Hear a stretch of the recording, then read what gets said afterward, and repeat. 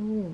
Hey guys, it's me, Kenna, and today is day 3 of the reading rush, and I am about 22 minutes away from finishing Miss You by Kate Eberling. And I went on a journey.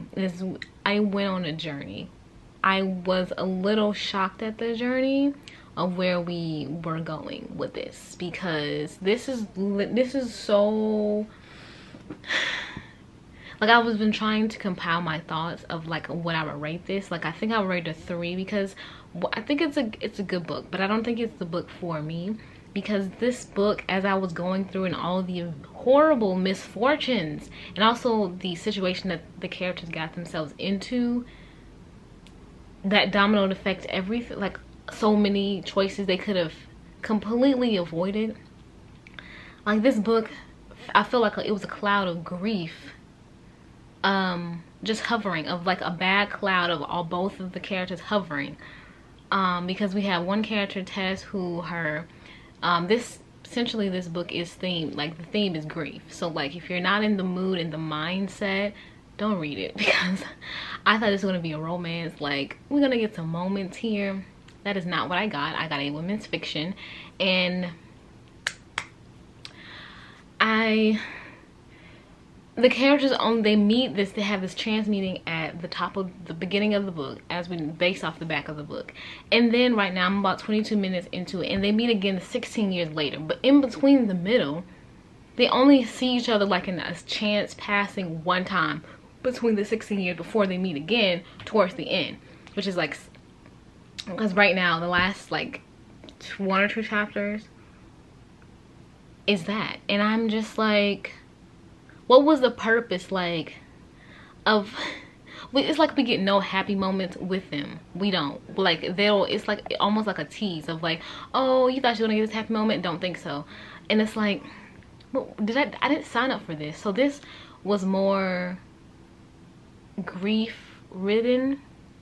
I don't think that's a good word, but like, the thing was like grief, and because both of our characters have lost someone close to them in death, and it puts one of our main character, Tess, it makes her grow up way too fast and become a mother to her her sister, who she finally has Asperger's syndrome, but they don't find out until years later. And then we have what is his name, Gus, whose parents, he has his brother was in a skiing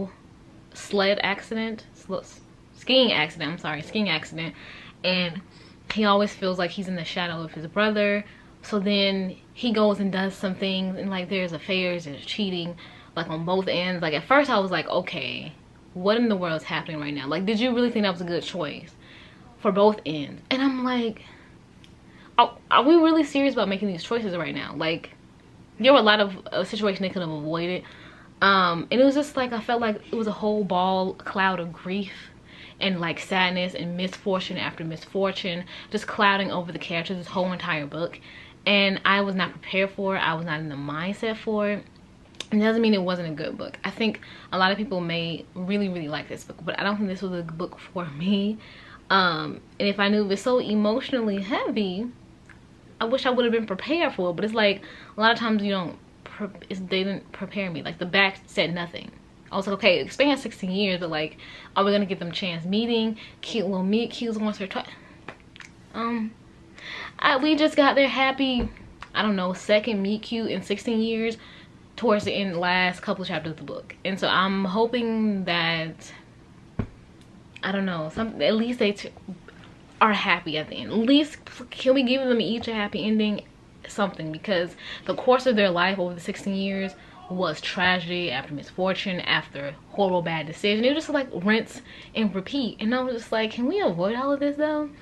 But I think it was a really good book. It's an average book. Like, I rated it, right now I'm gonna rate it a 3. I think the rating's not gonna change in the next 22 minutes, but if it does, I'll let you know.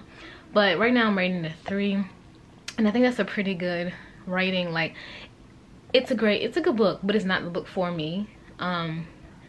It is not one of those memorable, like, books for me, because I can barely even remember the character's name. It's only because I just fresh was listening to it in the car. That's why.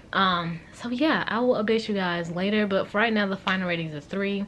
I did read a little bit of They Wish They Were Us, two chapters of They Wish They Were Us at work, and so I'll probably read on that, or The Best Laid Plans. But yeah, those are my updates for day 3 right now. Yeah, and I got a package. Ooh, I'll show you guys a little bit later. Ciao.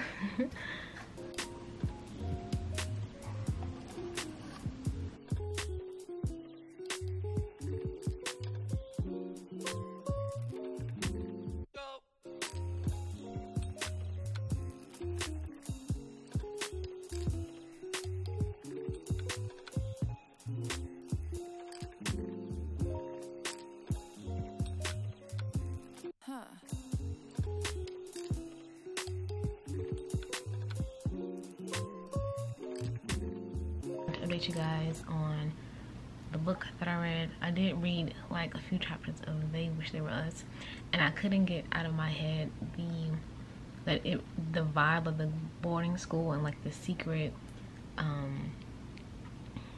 not even a secret society, well they are like a secret society of like elite group, and then they also have like that one scholarship kid in the group. Reminds me of, I don't know if you guys remember, if you guys have read the Private series by Kate Bryan. That used to be my favorite series back in the day, and it's like the early 2000s, and it's giving me private vibes.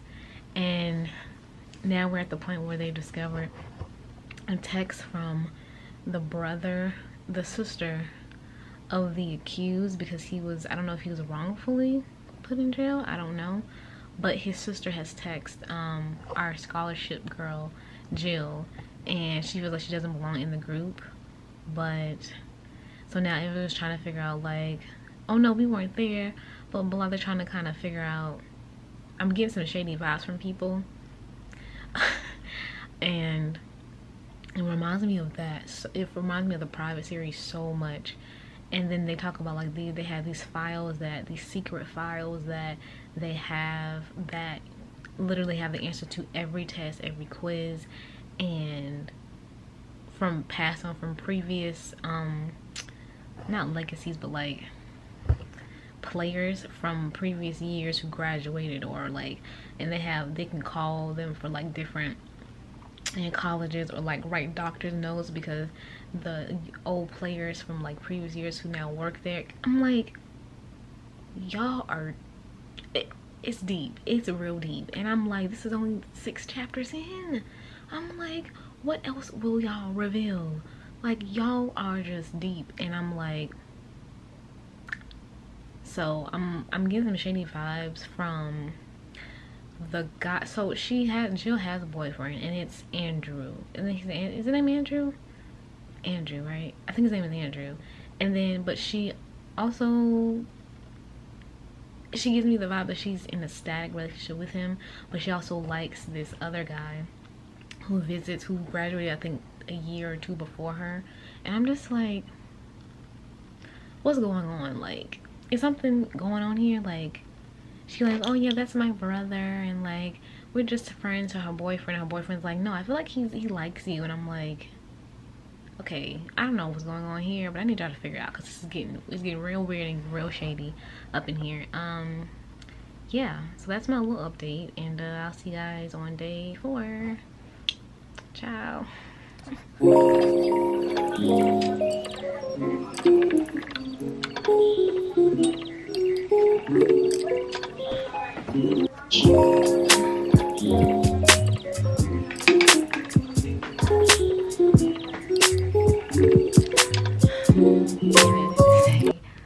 day is it? 4?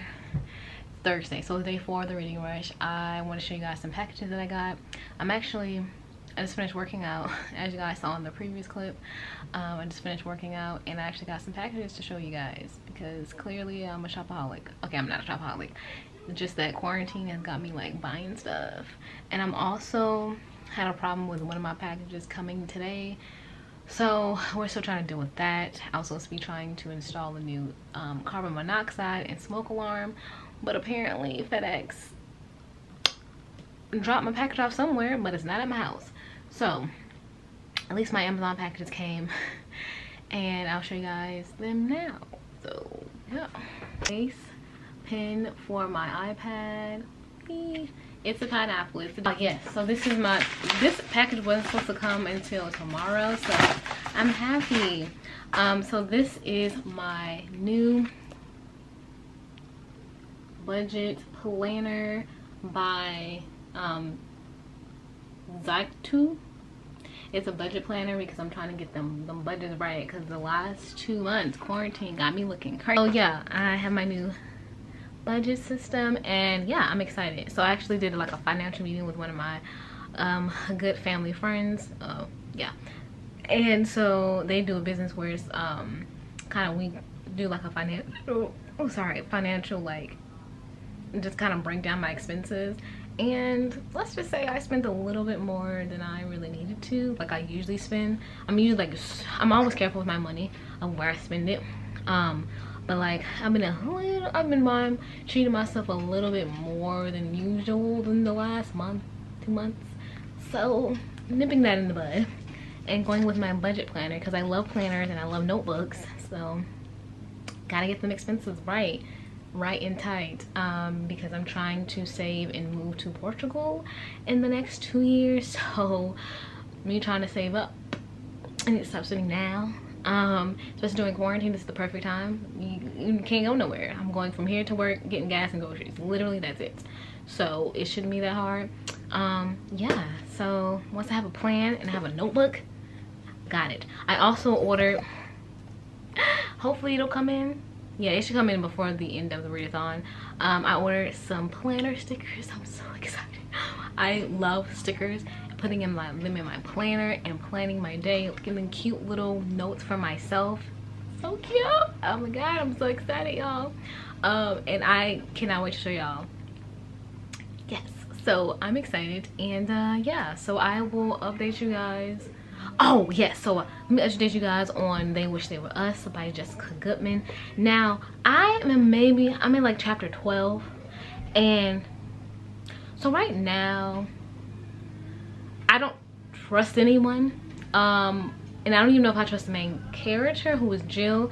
And Jill's brother wants to be so badly in the players so bad, and they're at their initiation process, which it sounds like college, but like these people are like wired throughout the community, like police and colleges, so they all just so happen coincidentally now all got into their dream colleges.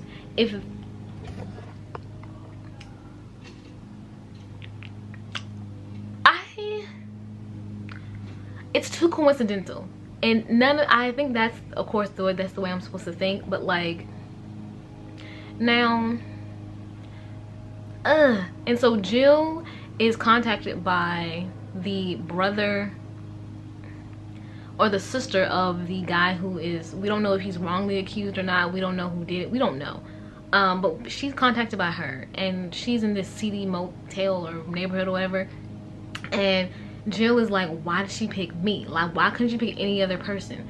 But I kind of figure out why she texts her, because Jill is the one who like asks questions, and like she would probably be me, and I'm like, now why is this? Because that don't make sense. I need you to make that make sense, and it's not making any sense. Like, you have all this money, but it's not making sense. You have got a dollar bill, no sense. So I like it, I really like it, but it's giving me, it's so great because I have not read a mystery thriller boarding school elite background or setting in years, like since I read Gossip Girl and the Private series by Kate Bryan, which I mentioned in my day 3 part early in this vlog, that it reminds me of that so much. And I really enjoy that, because now it kind of makes me want to reread the series and see that. I'm excited, so I will let you guys know any updates. I have a little get together that I'm doing video Zoom with my friends at 7, so I may put a clip, may or may not put a clip on that if I remember to record it, but I'll update you guys much later. And yeah, ciao. Wow, this is so much better lighting. Okay, whatever.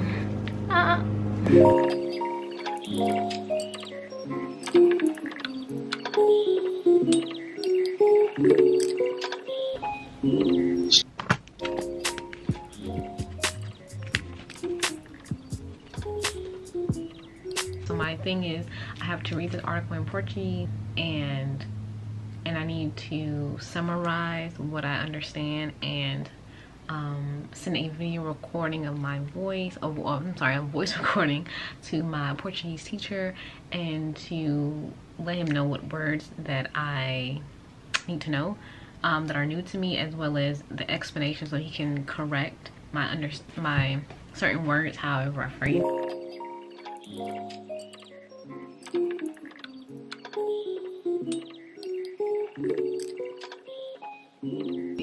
Anywho, so today is the 24th, and I want to update you guys on the books that I read. I will put the picture here because the book is way over there.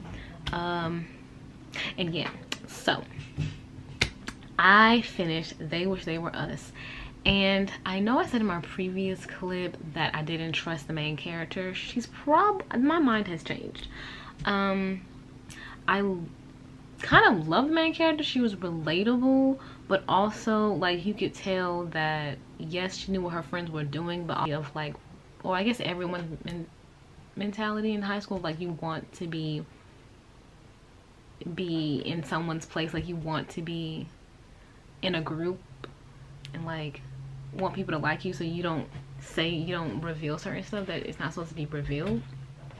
So I was like, ooh,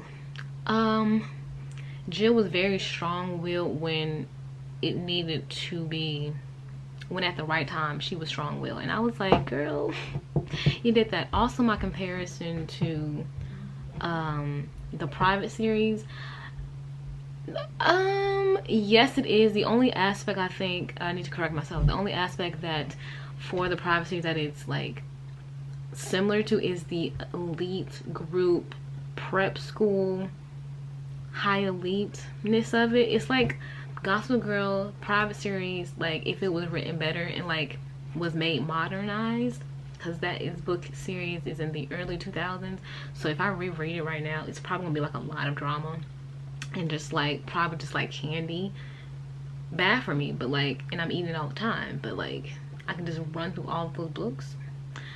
And so like it's Gossip Girl. If Gossip Girl Private series was modernized and like maybe one of us was lying, maybe even, I don't even know about that, but like that, if we mushed up and had a baby, it would be that one. And I really enjoyed it. I rated it 4 out of 5 stars. It was great. They also, the like who done it, I was thrown off completely. I did not see that coming at all. I was shook because I had one person in mind and it was not that person, and I was trying to just figure out like, how did I miss that? But apparently I missed it. And the like, because we already know it's a murder that happened, but like the murder was like realistic. It wasn't nothing like crazy or like extravagant like no one would have thought of, or like just some psycho. But no, it was like a realistic murder. Like I don't know if that says anything, but yeah. I rated 4 out of 5 stars. So yeah, so the total was that I have 3 out of the 5 books that I told myself I wanted to read. I am going to try to finish reading Best Laid Plan, at least get through majority of that book, hopefully. And then I saved like the thinnest book, which is First and Then by Emma Mills, which is Pride and Prejudice.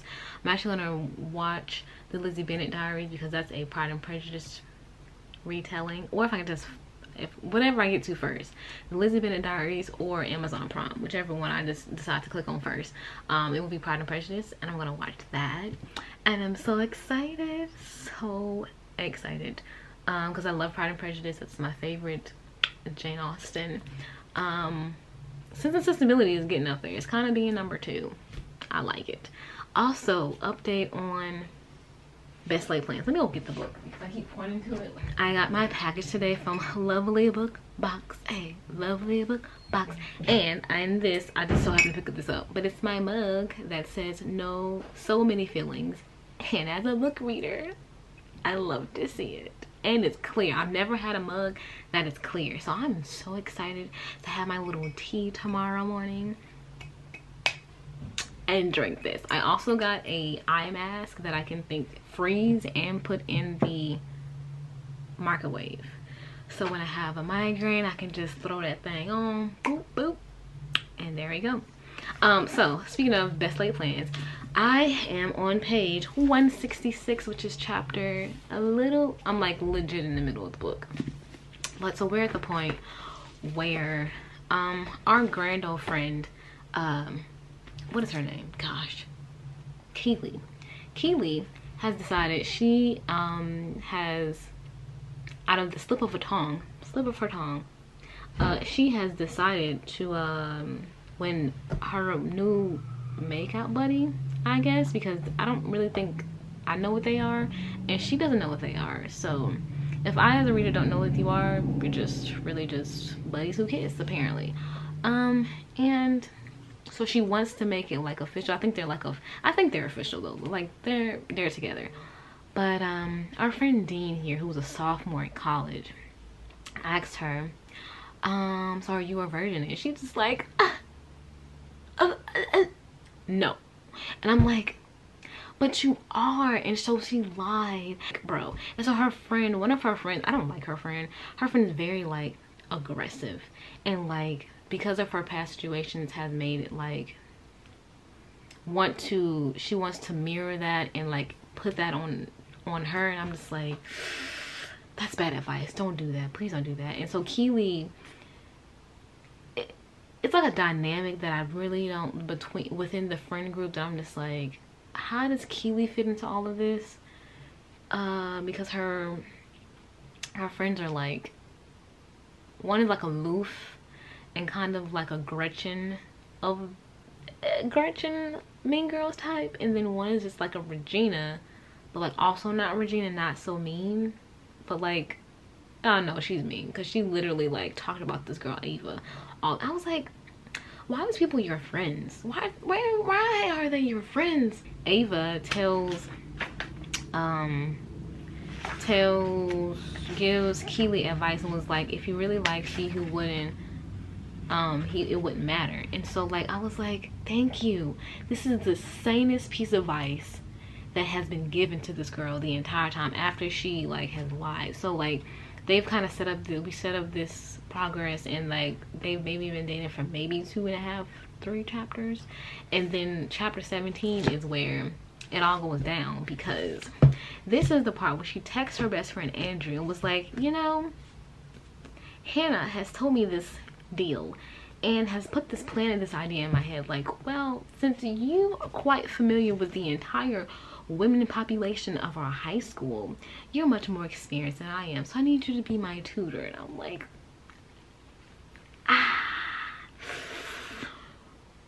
this is not going to turn out well. Like, it'll turn out well, but she's not going to like Dean as much as she thinks she does, because Andrew has been there the entire time, and I love to see it.